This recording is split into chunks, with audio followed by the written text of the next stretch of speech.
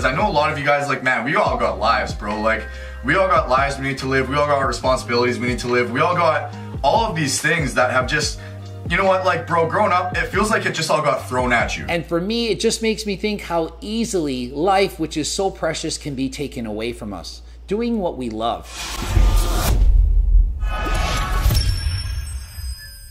Coach Greg, and really sad news to report, Ryeley Palfi has passed away.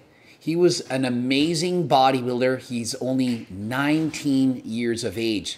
First started talking to this guy when he was 16. I could see his potential as a bodybuilder. And we went back and forth in the DMs talking about how to train, how to be the best athlete he could possibly be. He planned on becoming the youngest IFBB pro, was excited to see his journey. You guys are gonna be able to watch this, experience it, be able to learn, and you know, possibly I'm trying to build a legacy, bro. He had an incredible physique and a passion to be the best bodybuilder in the country. Also from Canada, this guy had amazing genetic ability, not only for bodybuilding, but for everything. I was watching him do all kinds of crazy flips, and because I was a cheerleader in university, I was talking to him about that. How did you learn this? You must be a gymnast. All the muscle that you have, thought for sure the guy had been a gymnast when he was younger. Nope, he tells me, I was just jumping around having fun. Amazing flips, just playing around.